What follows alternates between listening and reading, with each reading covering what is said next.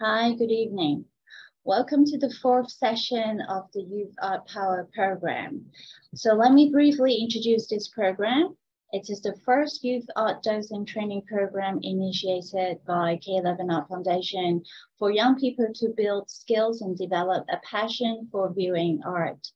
And it's a great pleasure for me to introduce our speaker today, Lisa Mazzola, who is going to share with us her rich experience in engaging learners from different age groups and backgrounds, and many educational programs that she created in the past.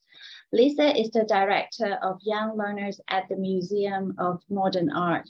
She has been working in the field of museum education for over 25 years and participated in the development of the MoMA Learning website, as well as the first 3 MoMA massive open online courses. So the topic today is art and inquiry, connecting art with people's lives. During this session, please feel free to ask any questions by using the chat feature or raise a hand on Zoom. I will tell Lisa when I see your questions. Of course, we can also have a very quick Q&A towards the end of this session. So please have your pencil and paper ready. We'll be doing some fun activities later. And please be reminded to switch on your cam if you haven't. So now, please join me in welcoming Lisa. Hi, Lisa, let me pass the time to you. Hi, everyone. Hello. How is everyone doing today? Thumbs up, medium thumb, show me, give me a, how are we feeling? Maybe a little in between. Okay, some too, okay. Good evening, everyone, too. Thank you for joining me on this evening. I'm just gonna scroll through here so I can see everybody. So I'm gonna go to the second page. This is so exciting. Thank you so much for having me. Thank you for that lovely introduction. It's really an honor to be here with you all and, be having this conversation about my practice, about this practice that you're all engaging in. I just think it's amazing that you all were interested in being part of this program and be part of this inaugural group.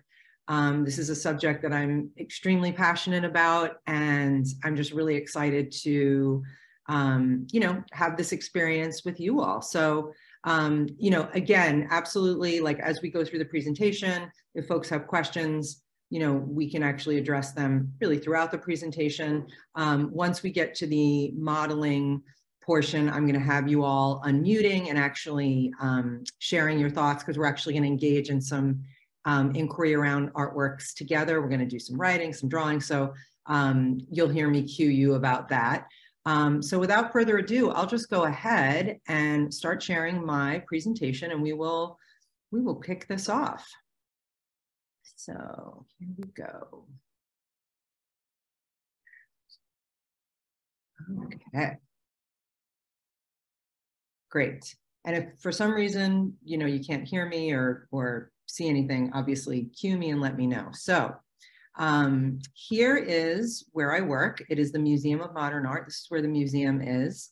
I'm just going to give you a little bit of information about the museum. We're in Midtown Manhattan, which is, a bustling part of the city, kind of almost in the center of Manhattan Island.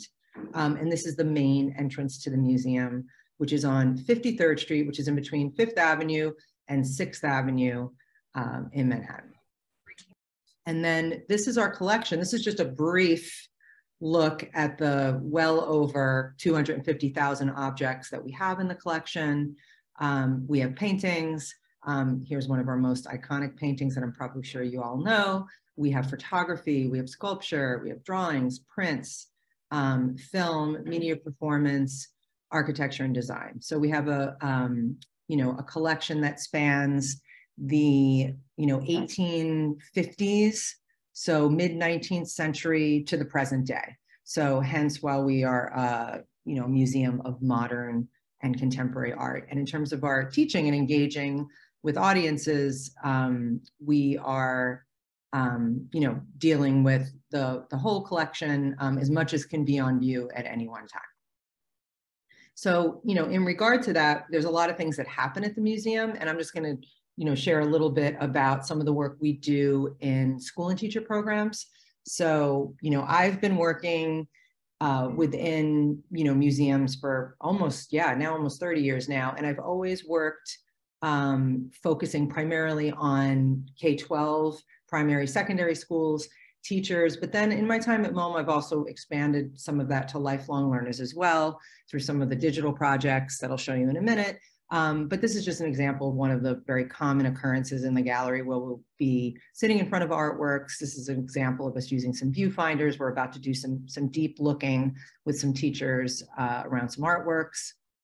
And then of course we have school students that come and visit the museum, and those students will take part in tours that are thematic based tours. So we always center our exploration around artworks around a theme, which we're not going to really focus on theme today, but if you have been in any of the Coursera courses like Art and Ideas Teaching with Themes, I sort of go through that there. So as an example, places and spaces, narrative, identity, things like that. And so part of that is having conversation with students, but also taking part in, multimodal activities. And in this example, there's a museum educator at the museum, sort of embodying one of the sculptures. In this case, it's a David Smith sculpture called Australia.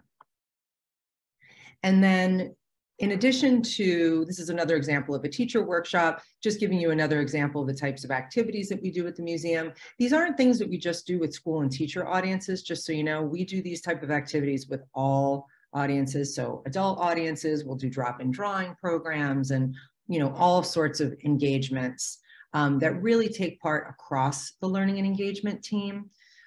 So, all to say that, these aren't things, the things I'm going to share are things that we do use across the department. And of course, the lens that I use often is to show how, teachers, how they can incorporate inquiry and activities into classroom curriculum. So that's just another sort of layer that we put on top of the process, and we'll tailor really to any group that we work with and any needs that they have.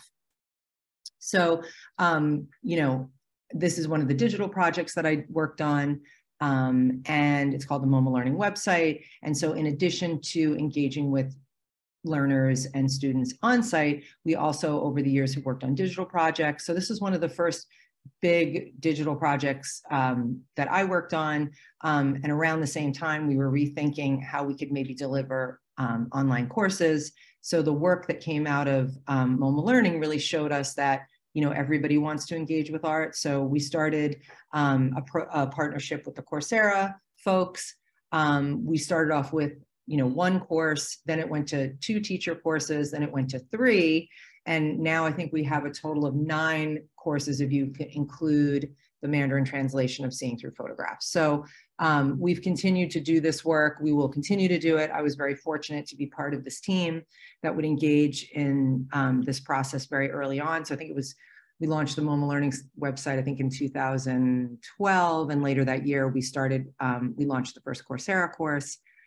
So it was just a really exciting project that continues. And so I think you guys have experience with these courses, but I strongly suggest really any of the courses, the teacher courses, or even, the other courses that we have on contemporary art and design. And there's just a lot of great content there. So just this idea of how we can share locally and on site, but also trying to do some of this work digitally.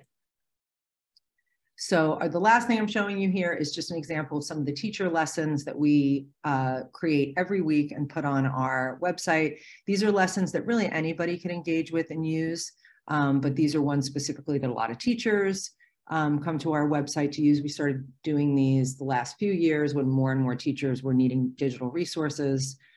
So this is an ongoing project that we have that also connects to our teaching practice on site. So, but also, an opportunity to give teachers and those that might want to kind of bring the works into the classroom quickly, an opportunity to do so. So some close looking, a little bit of information and an activity and an option to share. So again, a lot of these things do also mirror kind of what we do across the department, but I'm kind of showing this as a lens from the K-12 side of things. So here's what we're going to do over the course of this next sort of 45, 50 minutes or so. We're going to engage in the process ourselves. We're going to talk about the why and how as a way to debrief from the experience that we have together. And then hopefully we're going to have some fun in the process. So this is where we're going to go ahead and get your pencils and paper ready. And what I want you to do first is I want you to just take a minute or 30 seconds to a minute to look at this artwork on the screen, and feel free to adjust your slider and your screen on your end to give you the maximum sort of size of the image. And what you're seeing is an artwork image from two different perspectives. So you can look at both. They are just letting you know they are the same image. And I'm going to give you 30 seconds to a minute to just look. And then what I'd like you to do is write down one word to describe this artwork. So if you already have your word, go ahead and write that down. And it's really just like your top level kind of, what comes to your mind, first to mind as you look at this artwork. And again, I'm just going to give you 30 more seconds to do that.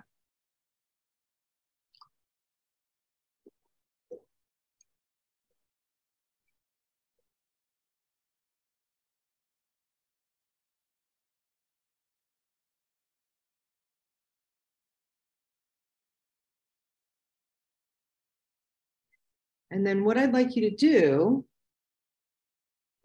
in a moment, once you've had a chance to look at the artwork, and as you're looking at the artwork, even if it's an artwork you think you're familiar with, I want you to just really take a deep look, right? So sort of top to bottom, left to right of the image. Try to notice as much as you can.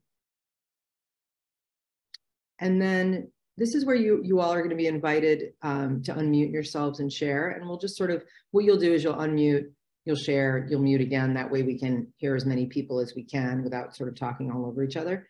And we'll also pull responses from the chat. So what I'd love is for folks to share, and I'm going to take some notes about these words. What are some of the words that come to mind when you look at this artwork?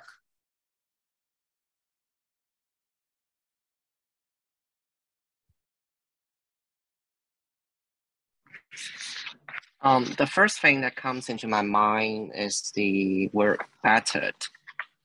Say the word again. Battered, like B-A-T-T-E-R-E-D. Sorry, can you hear me? Say it one more time. Sorry, I didn't hear it all. I didn't hear the whole thing. Go ahead. Can you spell again more slowly? B-A-T-T-E-R-E-D. Oh, battered. Got it. Thank you. Yes, battered. Battered. Great. Someone give me another word. It reminds me of the word escape. Escape. Yeah. Great. So we've got battered, escape. Tell me more. Hello. I think of the word crowded. Crowded. Great. Battered, escape, crowded. What else? I think it is thrilling. Thrilling? Yes. Ooh, okay, great. So we've got battered, escape, crowded, thrilling. Let's take a few more. I thought of a word, it's attack. Attack, okay. Great. Okay, Tom, let's get some more. And in just so you know, if we were sitting in front of this artwork, I would probably go around in a circle and have each of you give me one. Just a little meta moment, just to let you know how I facilitate that. And, everyone can share or not everyone can share. So, obviously in Zoom, it's a little bit different. So yeah, let's get a couple of more words. So we've got battered, escape, crowded, thrilling, attack. What else? I think of the word painstaking. Painstaking. Great. Yeah, a couple more. And everyone, again, feel free to. I would say it is a war. Say that one more time. I'm sorry. I would say it is a war. W-A-R, war. So the word war comes. Okay, great. battered, escape, crowded, thrilling, attack, painstaking, war. Great. Lisa, Tell me more. Yep. I have a word from Tom. Yes. Who can't unmute himself right now. So he's vulnerability. Oh, good word. Vulnerability. These are great. Great. How about a couple more? I think of a word oppressed. Oppressed. Okay. Great. Any other words?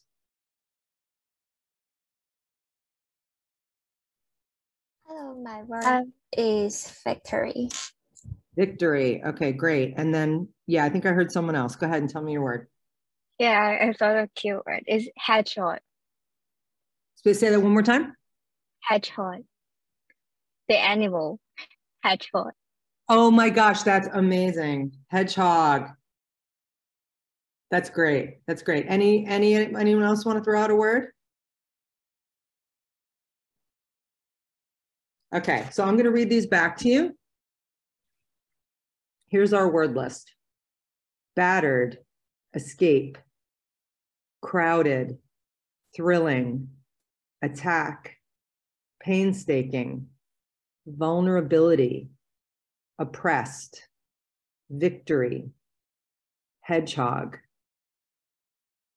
So what do you all notice about I have two questions. Well, the first one is there anyone who has a question? Like, did anyone hear a word that they have a question about and they want to ask what the person saw that made them say that word? I have a few questions, but I'm going to put it out to you guys first. So again, was anybody like, well, that's an interesting word. Why did you say that? So did anyone hear a word that they want to know more about from the person who said it?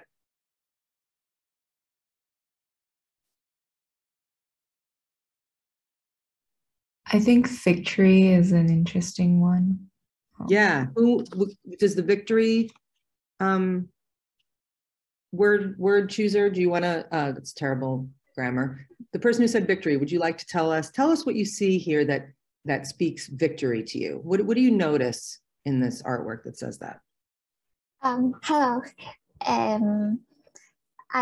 Because when I saw this photo and there is a short story comes to my mind, and I think there was a war and some soldiers riding on this boat, and they are attacked by many arrows, and finally they can achieve the victory.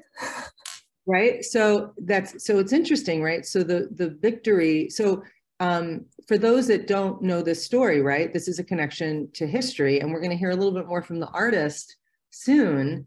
The artist is named Saigo Chang, but it's interesting, right? So is there anything, so even if you didn't know the story, right, now you know a little bit about the story, is there anything visually that speaks victory when you look at this?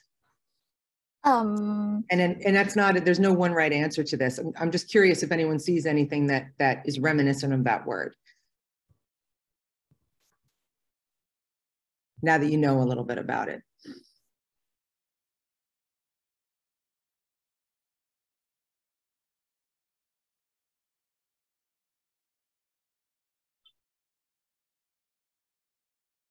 Is there a flag at the rear? Yeah.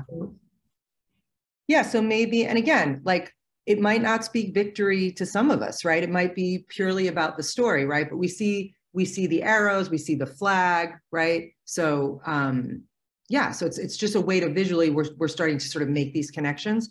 Let's go back to our word list for a second and let's think about, or did anyone else have any questions about any of these other words? So again, I'm going to say battered, escape, crowded, thrilling, attack, painstaking, war, vulnerability, oppressed, hedgehog. Does anyone have a question about any of these words and want to talk more about what folks see that make them say that?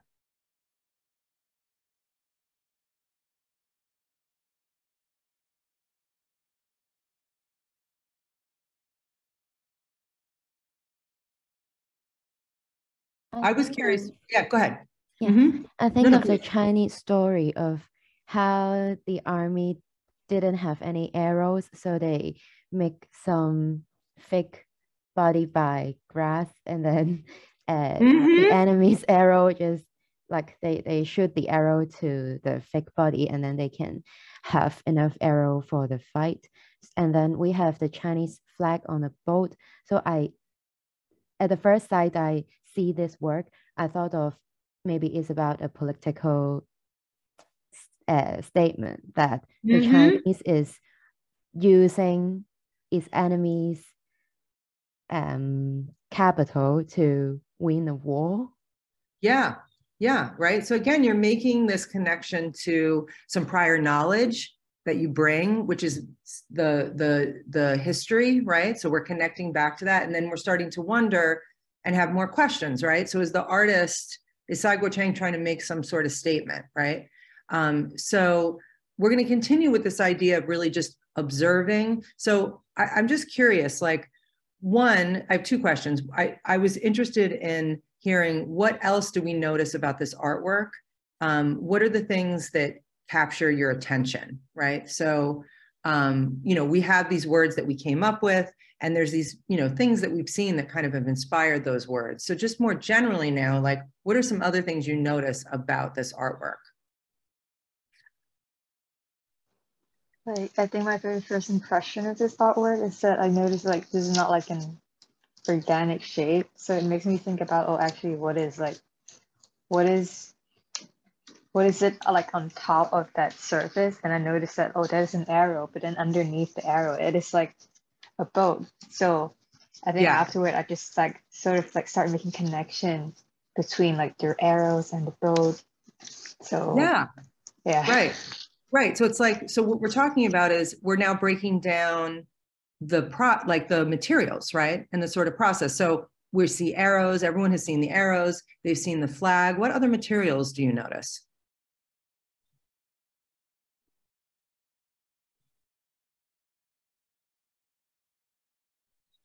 I realized that for like the body of the boat or the entire artwork, it somehow shows like the raw materials of a boat. So it doesn't look like a very polished or very stylish kind of boat, but it also makes me wonder whether this boat is deliberately made like this, or is it actually something that is already made, or it has been it has been collected instead of actually made for this artwork. Yeah, so that's really interesting, right? So now we've heard a few different things. We've heard about the arrows, about the shape. So a couple of people made reference to the shape and calling it a boat, which it is a boat. We know that for sure, or I can tell you that it is. And that now we're looking at the nature more specifically of how the boat is constructed. And the comment was that it doesn't look like, and tell me if I'm wrong about this, I think I heard that it's not like a fancy boat. It's like clearly like, this is like, there's questions about it, like its age, its stability, its construction, right? So now we've got like flags, we've got this boat, we've got these arrows. Are there any other materials that you notice when you look at the two images? Okay. If I'm not mistaken, I think I can see there is an engine at the end of the boat, which is maybe a modern material. And so right, you see my cursor here? So someone's saying that this is maybe an engine, right? And over here, I'm gonna move my cursor around the flag. That's the back view, it's not the greatest view, right? So the question is this some sort of engine, right? So it's like a mechanical, it's actually, I can tell you, it's a fan that's in the back. So you're right, it is a mechanical object that's incorporated. So we have arrows, we have the boat, we have a flag, we have this fan, and then the other person who is going to share, why don't you tell us what you notice in terms of anything or even materials, whatever you notice. Go ahead. I was just going to say there's like a mechanical thing at the back of the boat. And also there's like a random log lying on the boat. Yes, like this right here. Or this right here. Yeah, between the two, right? There's this material that we see wrapped up here. And then we see this log going across, right? And I'm going to put it here. So it's a shape that's like recognizable, but it's not totally recognizable. So here's my question now. Now that we've talked about the materials, let's think about, how do you think this artwork was made? So we've talked about our materials. We've talked a little bit about some prior knowledge that you all have brought in about this possible connection to this story. We know that there's arrows, right? And I can tell you that for sure. We know that this is like an old boat, which it is. We have this flag, this fan. How do you think the artist, again, the artist is Saiko Chang, how do you think this artwork was made? What do you think that process was like for the artist?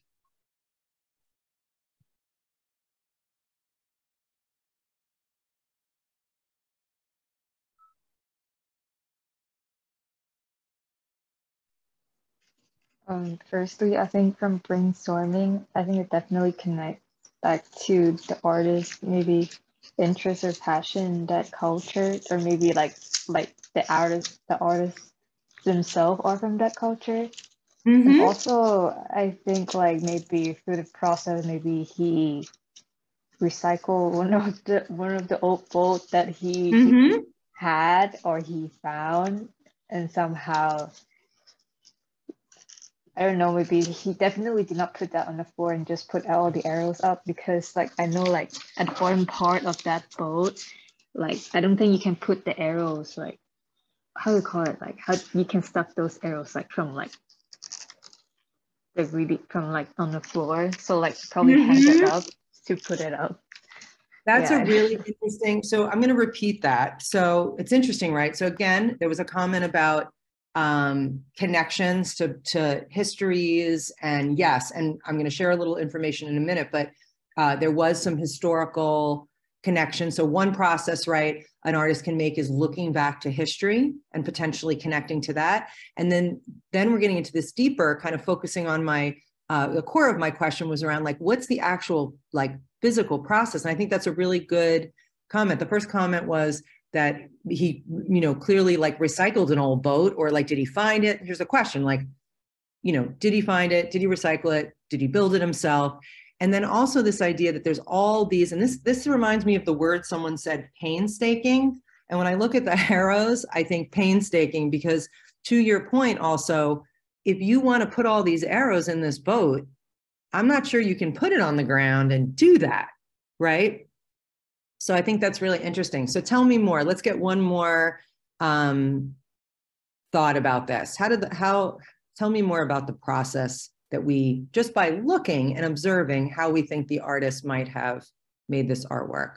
What's one more thing we can add to that?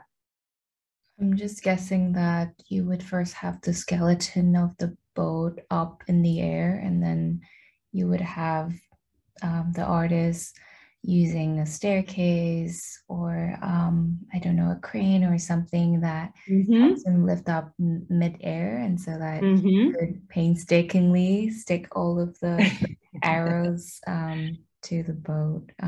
Yeah, because I cannot think of a way where you can do this on the ground. Yeah, right. So it's interesting, right? Just think about that for a minute. Maybe close your eyes or not, and just think and try to imagine that in your mind. And when I look at this, one of the words that I wrote down when we were all writing our words, the word that I wrote down was wrapping, right? Because there's also these areas of connection, right? I see things that are integrated and connected and kind of wrapping together.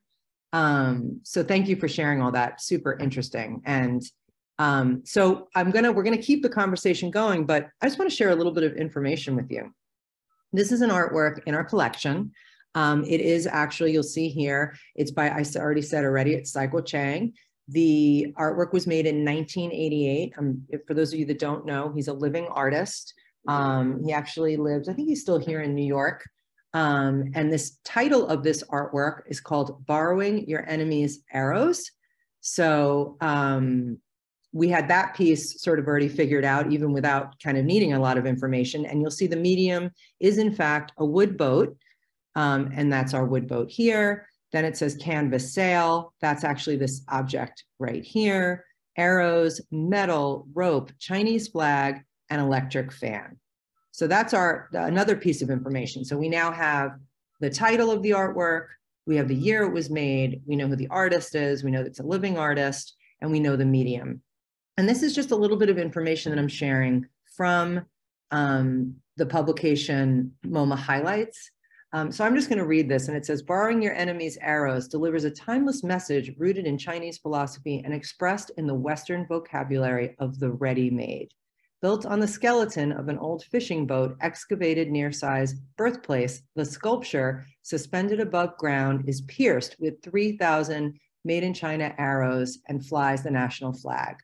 The title, which alludes to a text from the 3rd century, and if someone wants to, I'm going to say this incorrectly, so if someone wants to correct me, known as Zhangzhuzi. If anyone wants to jump in and say that later, please feel free. I know I said it incorrectly, so I apologize. It refers to an episode in which the general Zhu Ling, and again, apologies if I'm saying this incorrectly, facing an imminent attack from the enemy, manages to replenish a depleted stores of arrows. According to the legend, they tricked the enemy by sailing across the Yangtze River through the thick mist of early dawn with a surrogate army made of straw, while his soldiers remained behind, yelling and beating on drums. So, mistaking the pandemonium for a surprise attack, the enemy showered the decoys with a volley of arrows. Thus, the general returned triumphantly with a freshly captured store of weapons. So, now that I shared that piece of information, how does that inform the conversation that we just had about the artwork? What does that add to our exploration? Does it add anything? Does it help answer questions? Does it give us more questions? What are your thoughts about that type of information?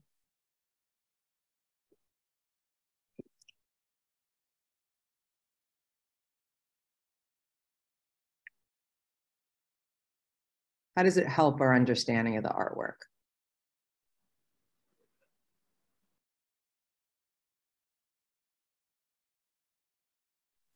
I think like for us, like reading the description like connects to us more because we already are familiar with like the history and the story, and also like I think I am still like having question about the flag and also the fan, because I don't know, maybe like the artist wants to make like the connection with like modern society, but I don't know, I'm still thinking about it. But then maybe for people who don't come from like the same culture will have like some trouble, or like they need more time to understand this art piece. So I guess, yeah. Yeah, no, I think that's great. And just to drop into a meta moment for a second,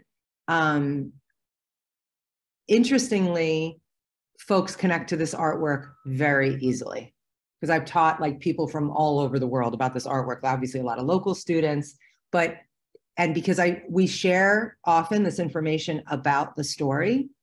What's interesting, and so hold that thought for a second, but it's interesting because even you, knowing the history, had some questions, right? So you can know the history of something and still have a question about what you're experiencing, right? And it's not necessarily, no one needs to know all the answers and all the history. Like, you know, for the sake of this artwork, right? This is some information that we can share that does connect to it, right? Without going into like, you know, basically a long like explanation, right? So, but I want to get back to that idea of information in a little bit, but I also want to just go to the next slide and ask you this question now. So this is just another view of the artwork when it's installed in the new galleries. The left side images are from actually the old MoMA. I just love those images. But once we expanded in 2005, here's an image of it. And you'll actually notice here when it's installed now, generally the fan's going. So you can kind of see the flag going here.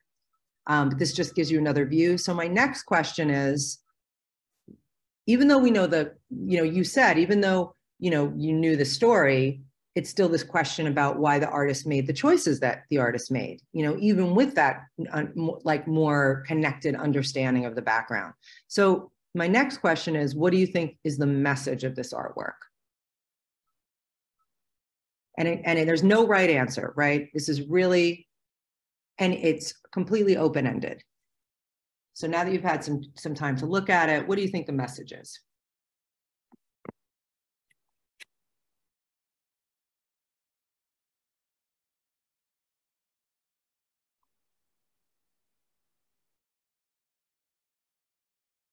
So you know a little bit of information. You've done your observation. I think the first thing we can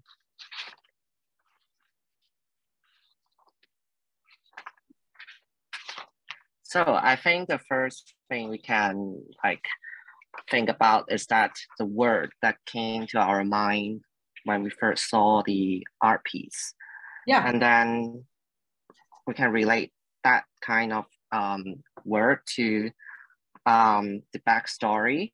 And then I think what the artwork is trying to say is that China, because there's like some modern elements in the boat.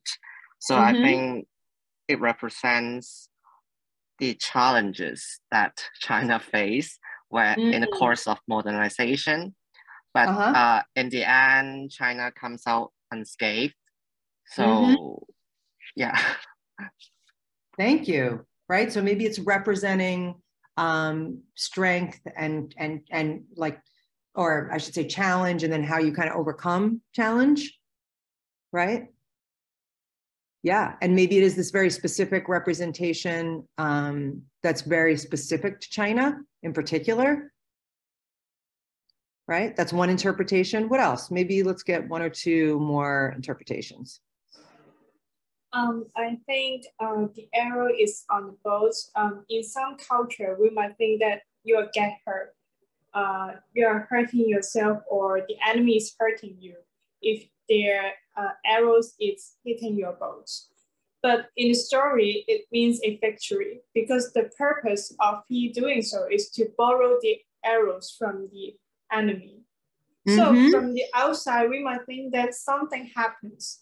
So it is a threat or a harm to them. But in reality, it is not. It is just a trick to borrow something from the others. And this is what I thought.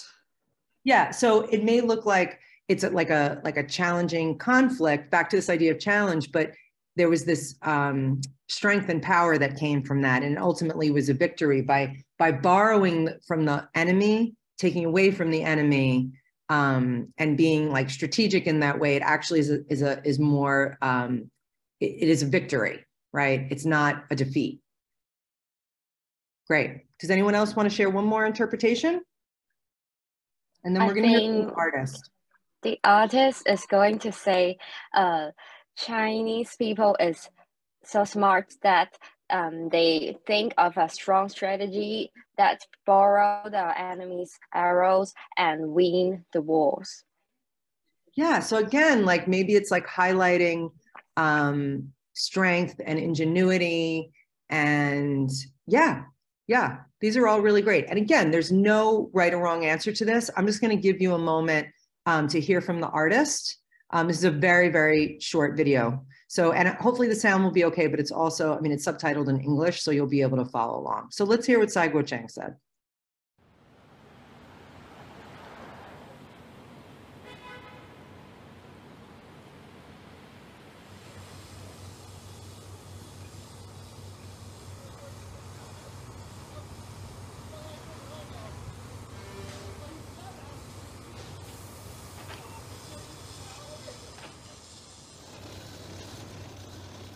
我是在我们的家乡的海边这个淤泥里面把它挖出来的，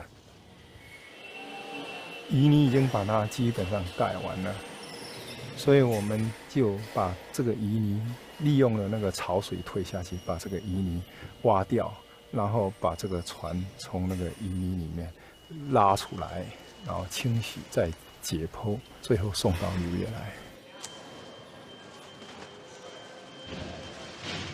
而且我希望把那个船里面的骨架，它的构造给它呈现出来，显得像一个艺术品。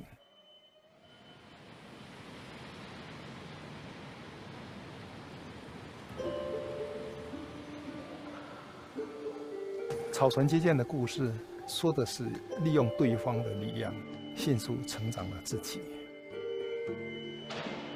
所以有一个非常足智多谋的将军叫诸葛亮，他把船上炸满了稻草人，在迷雾中开进敌营，敌人就以为他真正的那个大军来到了，所以从岸边铺天盖地的箭射到了船上。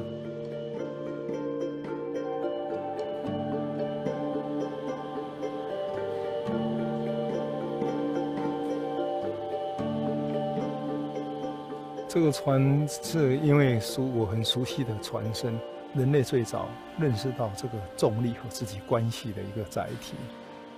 当这个船插满了箭，它身上都是羽毛的时候，它突然像一只鸟一样可以飞翔起来的感觉。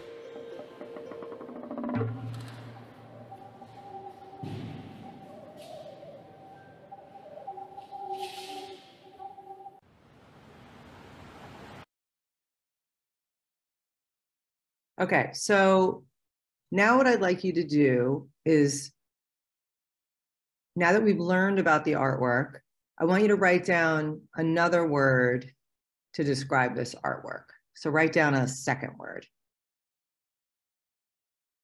I'm just gonna give you 30 seconds to do that.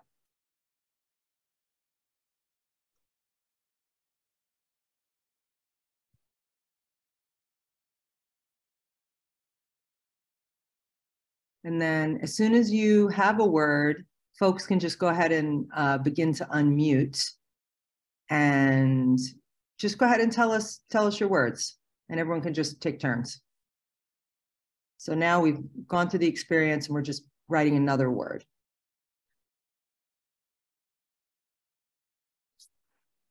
My word is resourceful. Great, thank you. Resourceful. Tell me more. Delusional. Delusional? Great, tell me more.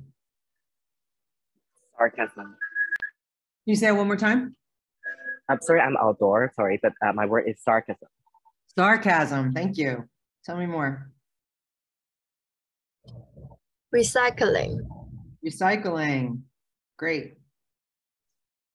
I would say it's innovation. Innovation, great. One more. Feathery. Feathery? Yeah. Great. Okay. So we've got resourceful, delusional, sarcasm, recycling, innovation, feathery. And then our words from before our engagement: battered, escaped, crowded, thrilling, attack, painstaking, war, vulnerability, oppressed, victory, hedgehog. And I so agree with hedgehog. I just got to say, I love that because to me, it totally reminds me of a hedgehog. So I'm going to stop sharing for 1 minute so that I can see all of you for a second. And we're gonna meta about this. But my question to you is, before I start going through the sort of why of this stuff and just quickly going through inquiry and kind of like breaking down the process a little bit, what was that experience like for you all? Looking at this artwork together, just describe, is there anything that you noticed about our time together looking at the artwork? Is there anything you noticed like yourself, like about your experience and or something that I did in particular?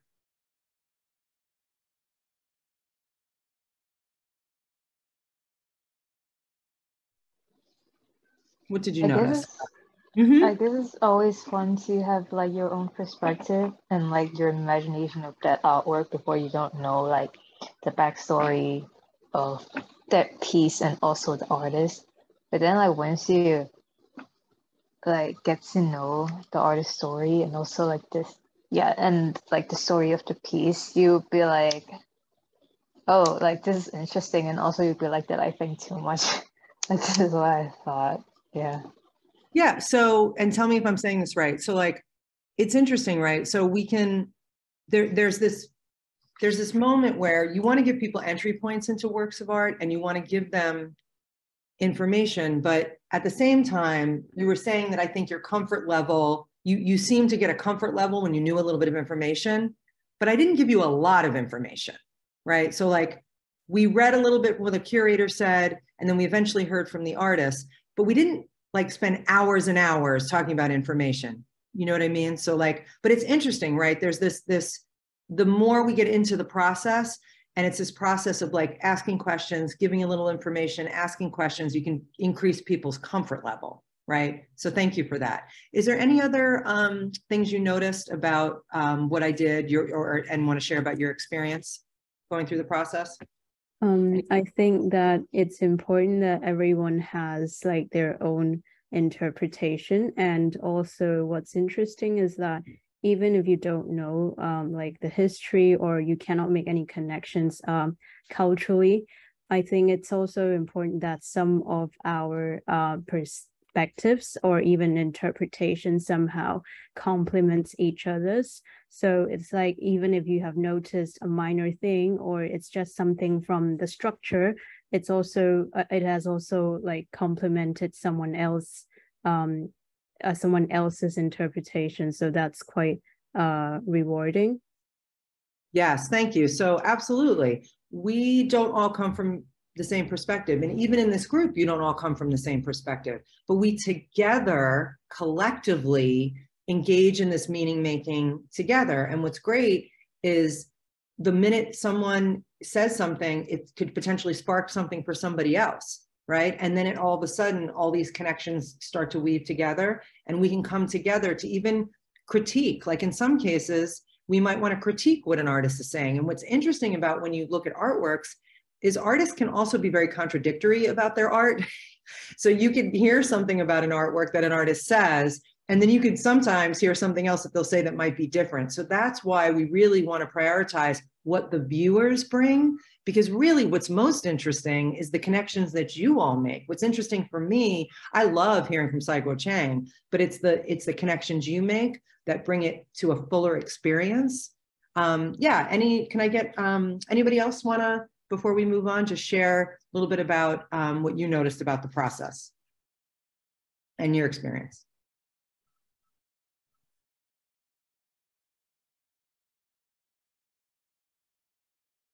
And if not, I can just keep going with my presentation. So keep thinking about the process. I'll just go through some slides that really like break it down now, but you know, people can at this point, please chime in if you have a question about anything that I'm going to share. And once again, just thank you for being part of the process with me. It was super interesting, of course, to share this artwork with you all. Okay, so let's break down. So when we talk about this pedagogy, this museum-based teaching practice, and this is something that, you know, we do at MoMA, other museums do it. This is not, you know, unique to MoMA. You know, there are other museums that engage in this process, right? And so our pedagogy is centered around this idea of constructivist learning. And if you don't know about this, and some of you I know are familiar with this content already, but I'll just briefly go through this. So it's really about the learners being actively engaged in the learning process. And it's this idea that we are not going to top down, you know, force an understanding onto someone. As we know, even in the States, I'm sure you experienced that there. There's a lot of more traditional learning environments where students, and not always this way, I think schools are changing here, but it's this idea that often very different than in schools where teachers are required to deliver a lot of content. And this goes true for adults, everything that I'm saying, by the way, like constructivist learning is good for everyone, not just, you know, those who are in schools or in that process. But again, it's about the learner being actively engaged and not this top-down approach. And the two ways that we can think about it and the way we approach it in the museum is through these two ways that are totally connected. So inquiry and activity. So the inquiry piece, so having conversation, asking questions, right? That's one piece. And we can also engage in multimodal activities. And activities themselves, drawing, writing, movement, those are all things that are forms of inquiry as well. So these things are separate but connected. So I should really put another arrow that connects inquiry and activity to each other's across the bottom. So why do we engage in this process? And again, this is great for everyone, not just students. It supports observation. It supports people being able to communicate their ideas, which is also important, I think, for students. It encourages creativity. It helps develop reasoning and critical thinking skills. And it also helps folks make connections to themselves and to their experience, like how you guys were connecting to yourselves and to others in this experience. So we're going to start with questions, and I asked you several questions, right? So there's two different ways that we can pose questions. There's the closed questions or didactic questions where there's one right answer, where everything sort of converges into one place. And that's not something that we want to do. We want to ask questions that are open-ended, and they're also called divergent, so opposite of convergent, because they encourage a variety of responses. So rather than closing in on one correct answer, we want to create an environment where everybody's responses are valid and welcome, right? So how do we do that? Very specifically in the way we want to phrase our questions. So again, we want our questions to be open-ended, invite multiple responses. We want to sequence them from observation to interpretation. We want them to encourage close looking and support the theme and the lesson goals. So your lesson, quote unquote, could be a lesson with students. It could just be an engagement with a group of adults. So insert, it's really, you can take out lessons. So supporting whatever theme or whatever goals. You don't have to teach thematically. We do, you might not be doing that. So this is the pyramid of inquiry, and this is something we talk to teachers a lot about by my colleague Nicola, and it's really just giving you an example, a visual of the process, right? So we want to start with observation. The largest part of the pyramid is observation, right? Then the next place we would go, so really just what do you see, right? So what do you see? What do you notice, right? Then we want to start, once we build enough observations, we want to then bring ourselves to the what do you think about what you see? So that's our evidence-based inference. Then we went through that, I went through that process with you. We did some observation. Then I asked you a question that was really about what you think about what you see. So I'll just go back for a second. Right, so I asked you what captures your attention, right? I mean, the first thing was really write down one work of art. So I had you look first. Then I asked you, what captures your attention about this artist, this artwork? What do you notice? Then I kept saying things like, what do you see that makes you say that? Then after I got some responses, we got the conversation going. Then I asked you an evidence-based inference question. How do you think this artwork is made, right? So I'm having you think about the artwork now. Then I shared a little bit of information, and then I asked you an interpretation question. What do you think is the message of this artwork? So I'm just going to bring us back to that period. And you'll notice the information that connects to the interpretation, the glue there, that's a small segment, right? The largest segment of this pyramid is really our observations and our evidence-based inference questions, right? So I just want to stop there for a second and just see if anybody has any questions about any of that. Did that all make sense to everyone?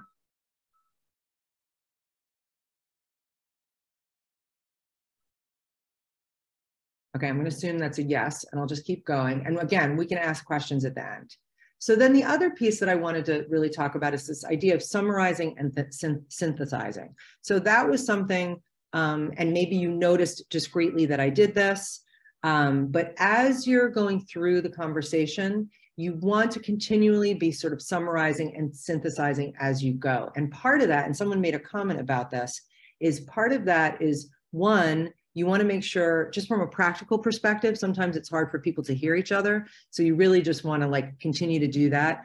From a sort of, psychological perspective, it's sort of validating participants' responses. So great, I'm hearing this, right? You'll also notice that I tried to make sure that I was saying exactly what you said. So I would ask often, like, and stop me if this is something that I didn't say. And then the other thing that we were doing is making the connections between all the comments that we were hearing, right? And hopefully the idea is that you're going to bring all of these things together. And someone made a comment about this, and about bringing these multiple ideas together to help build collective meaning making. So that's sort of the last piece of this, summarizing and synthesizing. And so one thing I also want to say is that it's really important when you're going through this process. You'll notice that there were periods of silence, periods of me pausing, and this is a quote that I love by Laurel Schmidt. She writes this article that I can share with you, but some of you may have seen it, about inquiry in the Coursera courses.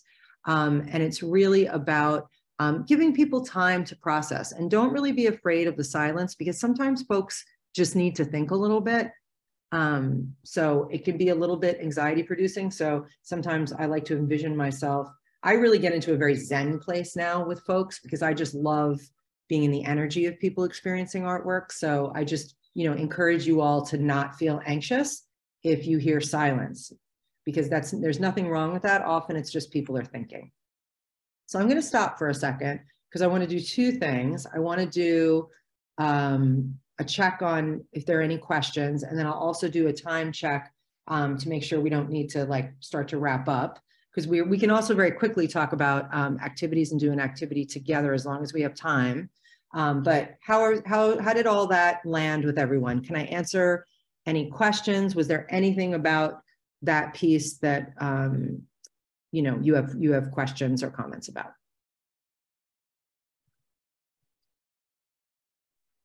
I'm just going to look at the chat. Yeah, go ahead.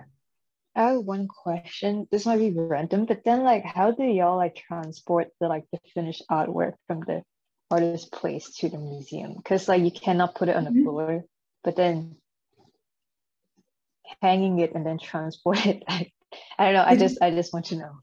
Yeah. No, that's a great question. And honestly, this is the type of questions you're going to get. People are going to ask you a million questions about artworks. So absolutely. And did you notice in the video, did you see the first part? So how it came in two pieces.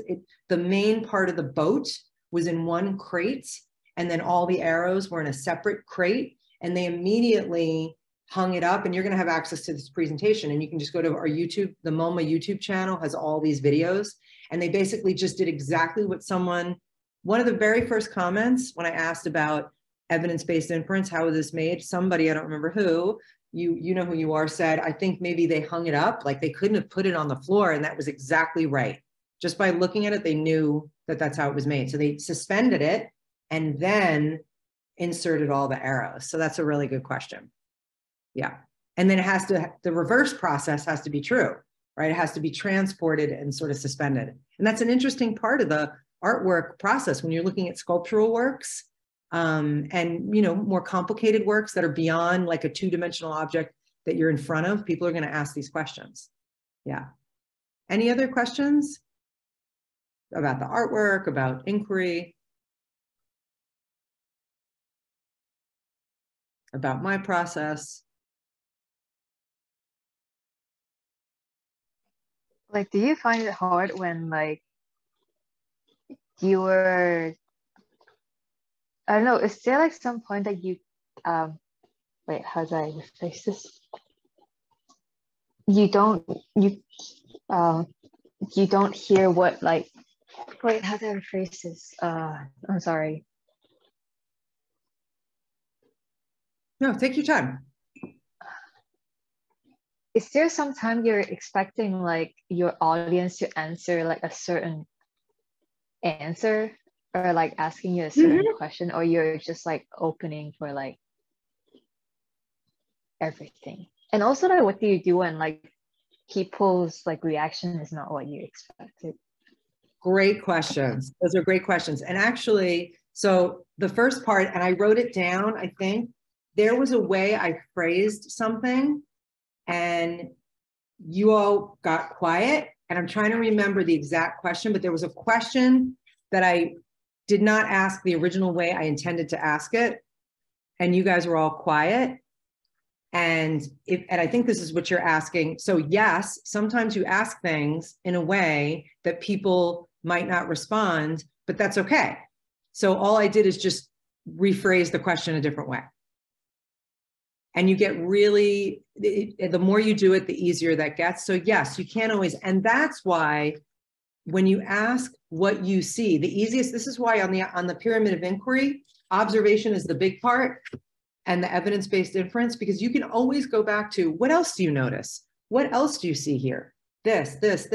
Well, what do you think about the material? What do you think if you could touch this artwork, right? Like for younger kids, or if someone's quiet, I could say, for those that didn't have a lot to say about maybe, you know, how an artwork's made, I could say, if you could touch this, what do you think it would feel like?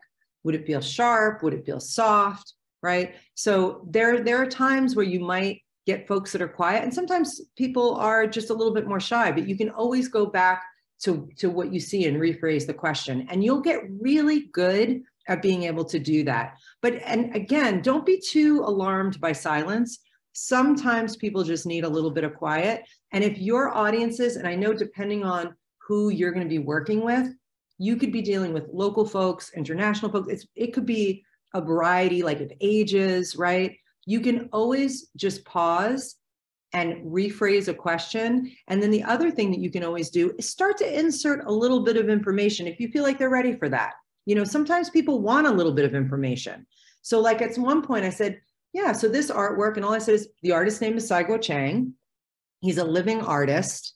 He lives here in New York, right? So I started to like slowly kind of like weave in that information to not leave people hanging. So you can always do that as well. But that's a great question.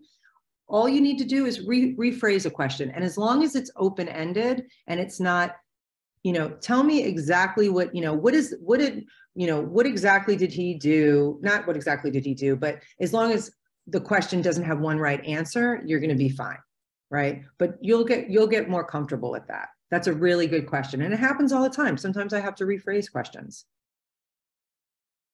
That's a really good one. Any other questions? Hi. Do you think teaching young children is difficult?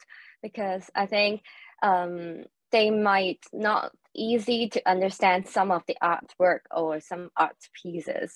So how would you, what method would you use to teach them, to let them understand it? Same exact thing I did with you all. Exact same thing. I can tell you right now, I've taught from this artwork from all ages, from 5-year-olds to adults, and they totally get it. They totally get it. Now with the younger students, I'm not necessarily going to give them the same information that I gave you. That's the other thing. You don't want to, first of all, you don't want to give a ton of information. You want to give a little bit of information, but younger students have absolutely no problem. Now I'm careful about the artworks I would select, right? But depending on the age of the students, I'm going to change my questions. I'm going to say, what do you notice? But I'm going to be careful about, if I'm going to talk to like a 7-year-old, I wouldn't necessarily say like, what do you think the message is in this artwork, right? I might not say that, right? But I might say to them, I want you to think about like, if you could, like, here's an example of an activity that I would do with the students. And I didn't do it with you all. I've done this activity of students where I say, look at this artwork. I want you to envision a setting where you can imagine this artwork living. And then I have them draw everything that they think they would see.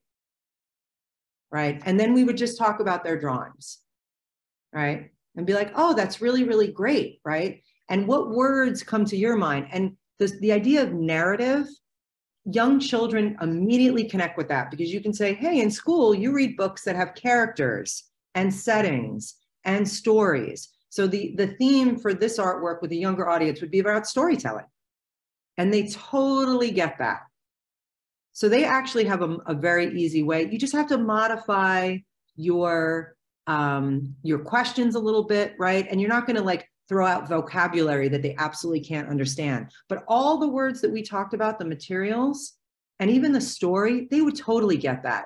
That there was this like this, you know, this general, and he was like going into this battle, and like he had to be smart about what was happening, right? And he was like, I'm going to grab these arrows and I'm going to use them, right? Like these are all things that kids can understand. But that's a great question. So same exact strategies. You just change the way you ask the questions. You change the information a little bit, right? But I would absolutely share that this was a story he was very familiar with. He pulled from history a story. I wouldn't even have to say like he was very familiar with it. I could just say he was inspired by history in making this artwork. So does that make sense? Great. Yeah. Any more questions? And please tell me when we're running out of time too, because I know I want to be careful with people's time. I have another question. It's about, is there not only one answer of an artwork? And because when I look at an artwork, I keep finding what is the artist want to say, what is the artist want to express. And I would do a lot of research before I really like look at it, really think of it. And is it not okay to do something like this before? I mean, yes. Is it not, say that again, is it not okay to do? Like, I do a lot of research before I really, I mean. Got it. Yeah, that's a really good question. So the first part of your question, there can be multiple meanings in an artwork, right? So again, sometimes you won't have a living artist. This is an example of, we had Saigo Cheng's voice telling us, he's a contemporary artist, right?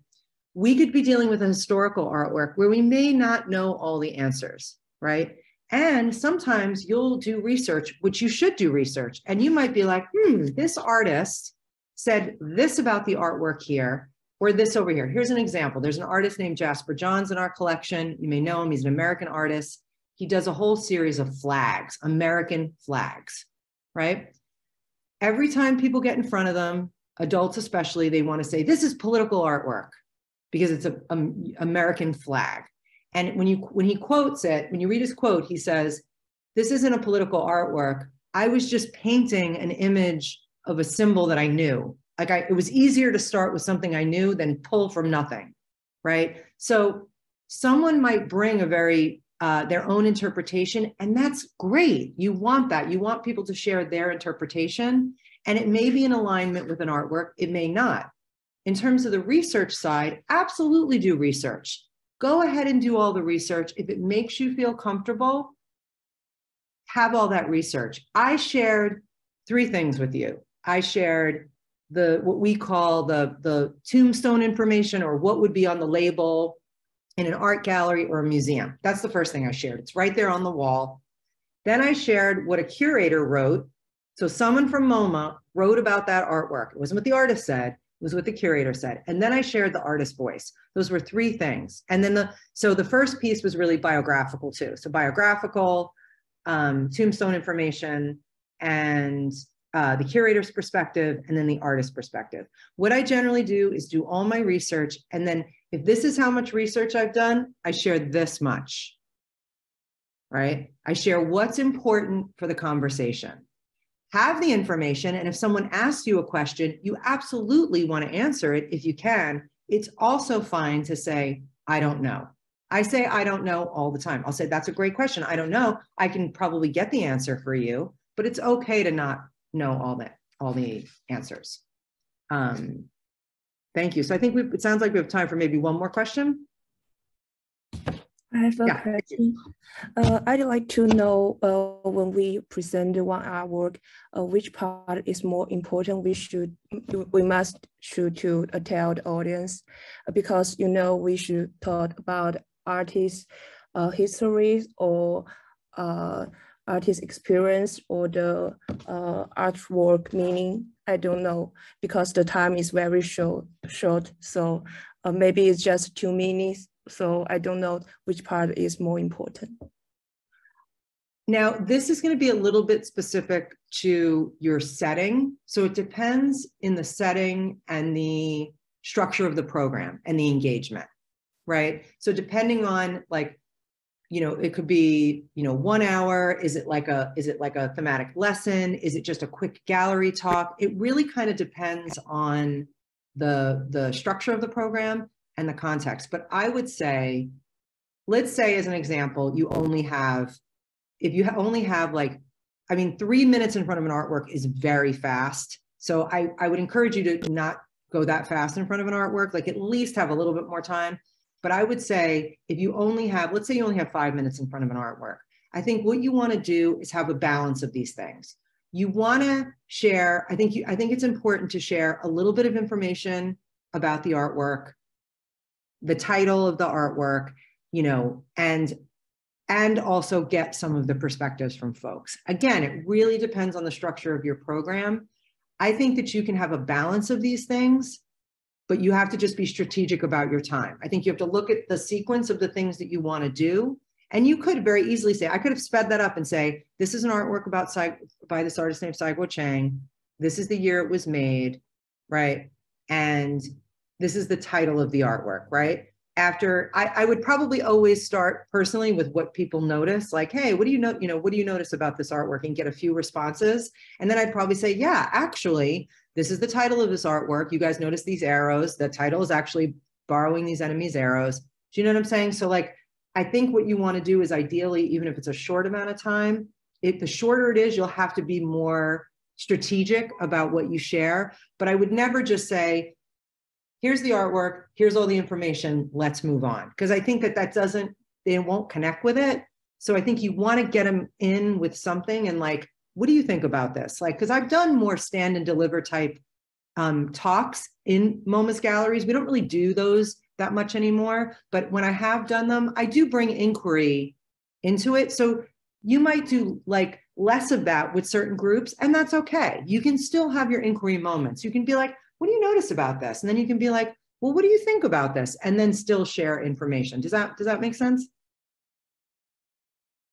Thank you so much, because these were all really, really great questions. And I'm going to share the presentation with you so you can see the rest of the slides. I just had a little bit of information really about activity-based learning, and because you can also do drawing and you can do movement, and there's all sorts of stuff. And there's so much information about that in the online courses that you can just really look at on your own. So I'll just pause there and see if my colleagues want to input or share any information or wrap things up. But I'm also around too. My contact information is in the presentation as well. So I'm happy to answer other questions remotely too. Thank you so much, Lisa. Oh, you're so welcome. Thank you for everyone for being so alert and engaged in the evening. I think you have inspired them and every one of us here tonight.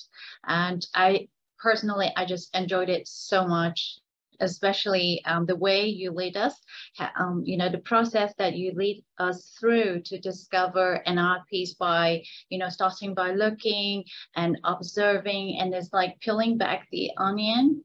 I just find it so interesting, because I'm sure we have all experienced, going to a museum or a gallery looking at an artwork, and very often it's like a private activity in your brain that you're looking at it, and then, you're asking questions, you're not quite sure what the artist's message is, but I really enjoy it today because, it's not just an individual interpretation, but also we experience that, collectively, as you said, and by doing this, we can connect and engage, with each other while we're looking at the same artwork and exchanging these thoughts and ideas. And like you said, there's no, correct answers. But when we're discussing it, we actually allow us to open our mind and open our hearts, and then it's such a great experience. Thank you. Oh, you're so welcome. And just to echo what you said something very, very important that I want to underscore. Now more than ever, people really want to connect in some way. And what you're doing in this process is you are giving them, one, permission to not know all the answers, because no one can know all the answers. Two, to sort of, increase their comfort level. And three, give them, when you have them make a personal connection, that's what they take home from that with them. They take home and remember, I had this amazing experience with art. And that's something like, think about the times you were all passionate about art. Think about the things that made you passionate about it. And that's what you give people, and that's what they will take with them. And that's what will solidify the experience they have with you. So yeah, thank you for saying that. That's really important. And I can't agree more when you also mentioned about the conversation, because I think, like you said, I'm going to remember the conversation that we had today, maybe even more than the artwork itself. I'm going to remember that it's a hedgehog. Yeah, that's so cute. Right? I mean, how amazing is that? Like Sammy, I think it's Sammy who said that. Hedgehog, correct. Yes, it was so cute. And we were being just too serious, and then suddenly we have this word. Right. But it looks just like that. And that's the thing. Like, I've looked at this artwork so many times, and now I'm going to look at it and go hedgehog, which is so cool. Yes, it was a lovely moment. And please keep in touch. Thank you all for your really, really great questions and being so engaged tonight. And I hope you have all enjoyed Lisa's session today. I will share later on Google Classroom our recording videos and also Lisa's presentation. Yes. Thank you so much, Lisa. You're so welcome. Such a great session and presentation. Thank you so much.